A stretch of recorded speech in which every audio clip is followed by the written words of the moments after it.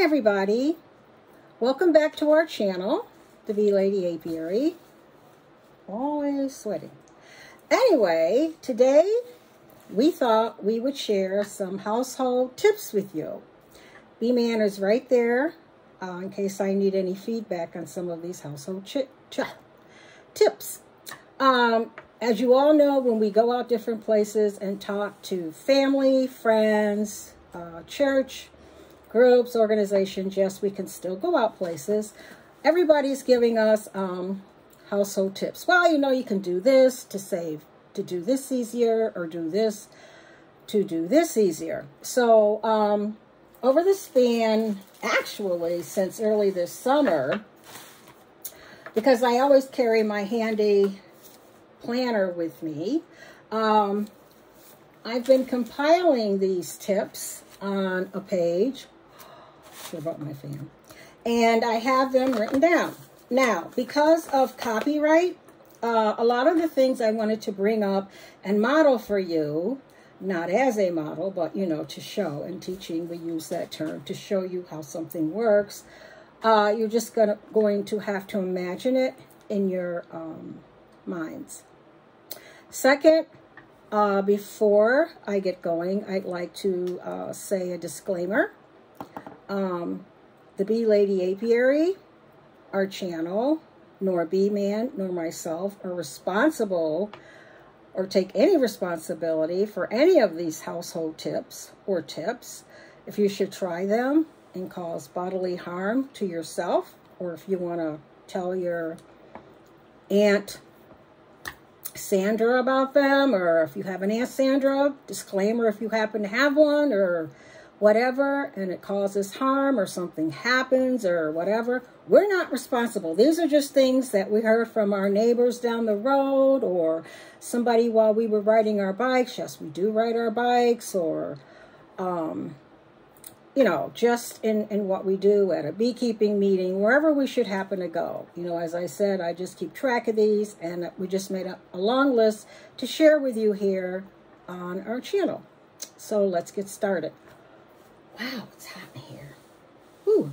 Anyway, number one, and one that I haven't seen many people use, and I'll have to fold it this way. This is sandpaper, and it happens, I can't show you the inside because then I'll be showing you the brand, but it happens to be number 60, okay? And I think that's one of the coarsest type you can get. And I have it folded so that, you know, you are getting both edges. How I happen to sharpen my scissors, and my scissors, all of my scissors take a rough beating, is I have the edge out like this, the open edge, and I very thinly just open them as wide as I can, and cut all the way down. Okay, just like this. Now, I don't know what the cost of sandpaper is in your area. Dollar store, Dollar Tree, Dollar General, any other dollar things you can think of. Up there, dollar this, dollar that. Everything $1. Those are the ones we look for. Everything in this store is $1. Those are the good ones. You know, and you just do this a few times, and your scissors cut good as new. Now, if they don't blame us. Works for me. Okay? That's household tip. Or just tip number one. Okay, I have my marker here to check these off as I share them with you. Number two, my pronunciation, dear. Carol Biner, Carol something, hook, Carol, those, Carol, C-A-R-A-B-I-N-E-R. This is what I do, folks, I spell. Carol Biner. They're silver and they clip in. Builders out there, you know the thing. Carabiner. Carabiner. I think. I'm not editing this out either. This is how we live here. Like, how do you say that? Carabiner. If you are in a state, which we are not, our state outlawed plastic grocery bags. So now we are using paper. And when we go to the store, we're being charged for paper bags. So we take our own bags, which I was going to show you one, but copyright. But anyway, if you're in a state that is still giving you plastic bags, You hook them all together if you have to go up the stairs after buying your groceries or whatever. Hook them all on there. You may want to pat that hook a little bit, maybe. I don't know. And you can carry more than one in one hand. I don't know how that would work. I haven't tried that one. So I will tell you if I have tried any of these. I don't even understand that one. I just wrote it down as my friend told me. Oh, this one. I have not tried this. I know many of you have heard of this. The pot, the wooden spoon. Okay. When you have something boiling on your stove, you put a wooden spoon over it and it will not boil over. I have not tried that. Don't blame me if it doesn't work. We've all seen it. People have been telling me that. Oh, I boiled this over. I'm on the phone. I'm like, oh, I boiled that. So put a wooden spoon over your pots. Got a big pot, get a big wooden spoon and put it on there and it won't boil over. We should try that later. Try that later? Maybe. Okay. That one. Okay. UV light sanitizers. Clueless. Choked on that because you have to pay money for those. No idea if they work. People are saying, oh, they work, they're great. You need a source of power, and I have no idea if they work. They're pushing them today all over the place. You may want to look into them if you're a techie type person. If you are moving somewhere, I actually have done this. And you don't know, you want to pack up your clothes. You've got so much room in your car, whatever. Take all your clothes and I don't have a clothes hanger here. But put them all on a clothes hanger, hang them all on there. And then on the, oh, he's going to get me a clothes hanger. Hurry up. Hang them all, use the clothes hanger to hang, like say you hang a dress on a clothes hanger, then you might be able to get something else on the clothes hanger. Then on that bottom part, put maybe 2 or 3 pairs of shorts or pants or something and clip them with a, have this for later. Yeah, got a nice green one.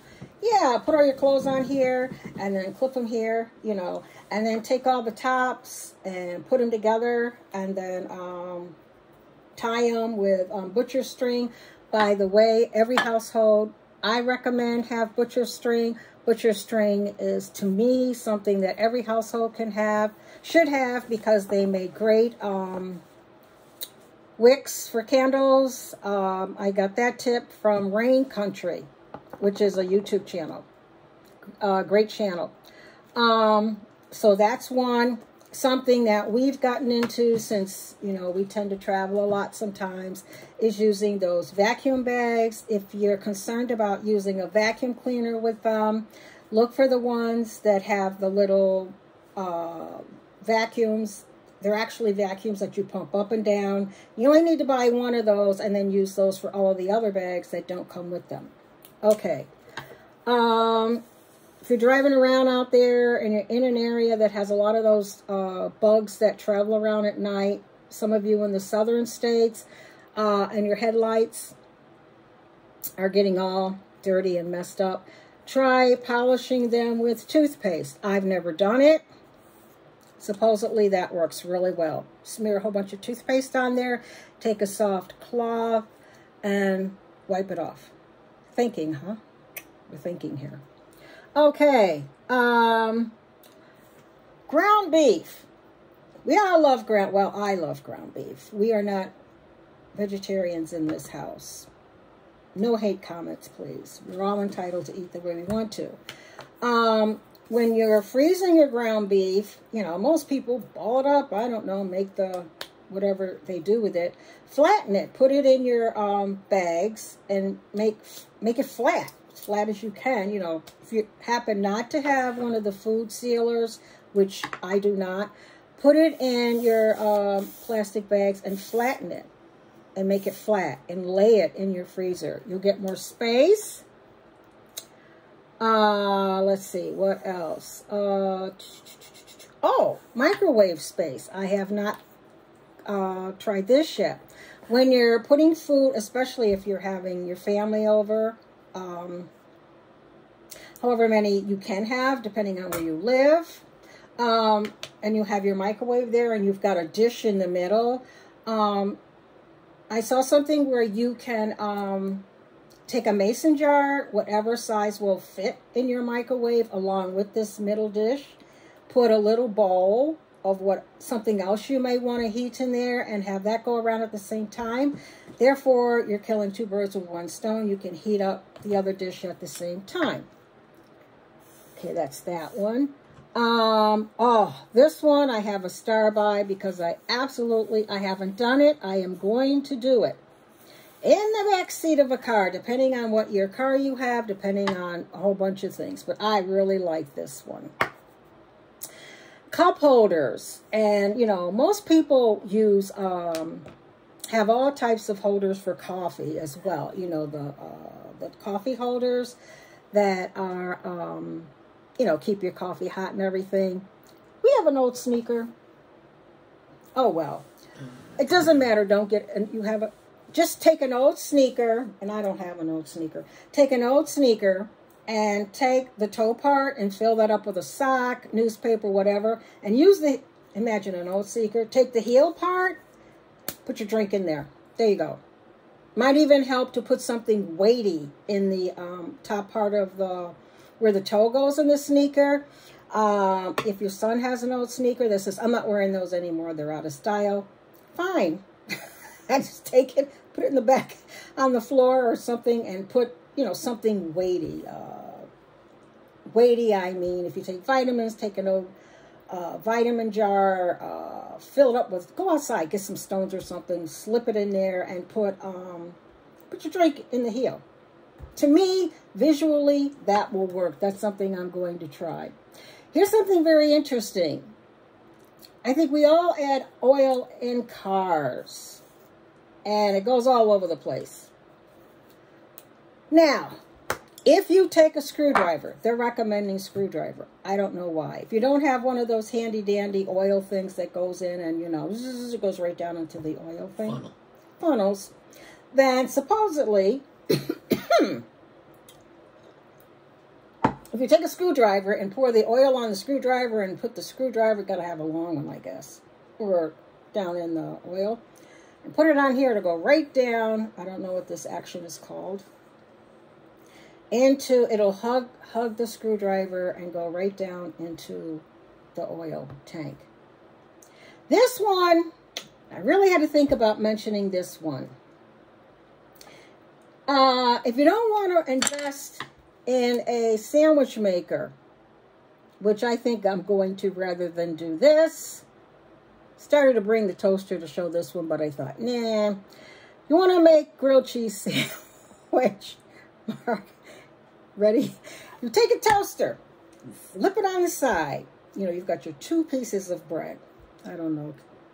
Folks, I don't know. You put 2 pieces of bread, you put a slice of, you know, you butter it, put a slice of cheese on each one. Turn your toaster on the sides. Make sure it's not on anything that's going to burn. Put it down. Watch it. Watch the cheese melt. Pop it out. Put the 2 together. There's your toasted cheese, grilled cheese. Because it's gonna toast on the upside of the bread, and it's going to melt the cheese on the other, and it doesn't ruin your toaster. Now, if somebody tries that and it works, please leave it in the comments. If you try it and it destroys your toaster, please do not leave me a request for payment for no toaster in the comments. Like I said in the disclaimer, we're not responsible. Okay, I'm going to put a question mark by this. Okay. This one looks promising. Old newspaper in the bottom of a trash can. I think most of us use those plastic trash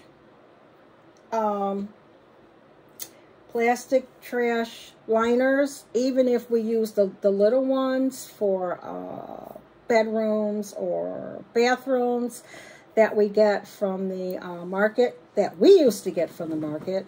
In the bottoms, if you have any liquid, you know, the first couple days of the month, I don't know, this is how it goes at how it used to go at our house. You know, everybody's nice and neat and nothing liquid goes in the bottom of those. At the end of the month, it's like, you know, you throw anything in there.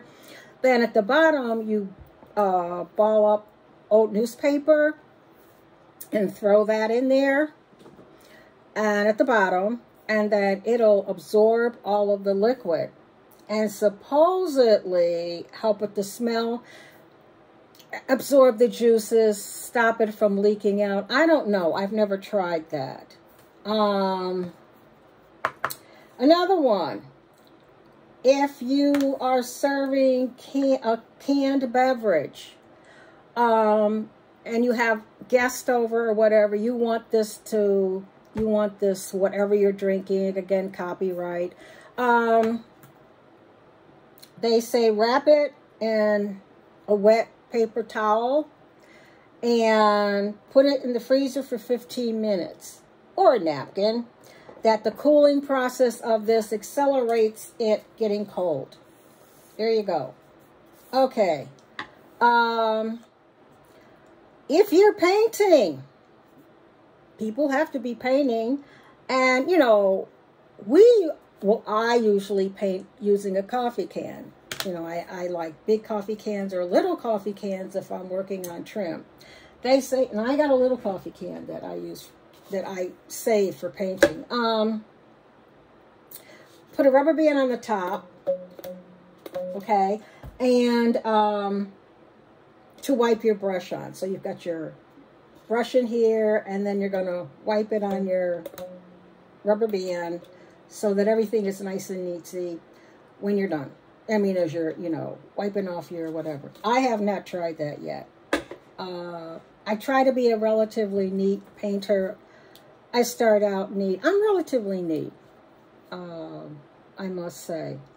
Another one here is to try to clean your toilet with carbonated beverages. I'll leave it at that. I'm not naming any beverages. I have not tried it because I enjoy carbonated beverages, and that's just the way it is. Next, if you're hammering nails, especially the little tiny itsy bitsy ones, and this is what I had the clothespin for, hold them, but you know, put the clothespin, hold your little nail, and then use your hammer to hammer it so you're not hammering your thumb. Okay. What have I forgotten?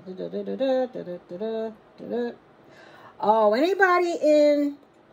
There must be somebody in areas that has, where it's really going to be warm and you have children, you don't have a sprinkler, to take a liter-sized bottle of whatever beverage, fit your hose onto the end, the infamous duct tape. Who doesn't have duct tape, or who can't get it at a dollar store? You know, poke some holes. I'll just say on here. You know, whoop, can't show you the name of this. That's why I have that on there. Whoops, whoops, whoops, whoops. Yeah, I'll show that part. Like, ho, ho, ho, ho, ho, ho. Lie it down. You know, you've got this part taped in, and the water will come out as a sprinkler, and the children will have a great time. Went over that kind of quick. What else? Is that it? Oh, I have some sideways. I always write sideways on here, too. Oh, this one was brilliant. If you have a habit of hiding your money, and I'm terrible about this, and it drives B-Man crazy over there. It drives him crazy. I get money and I hide it like a little mouse. I scroll it all over the place, and then when I go to find it, I can't find it. No comments.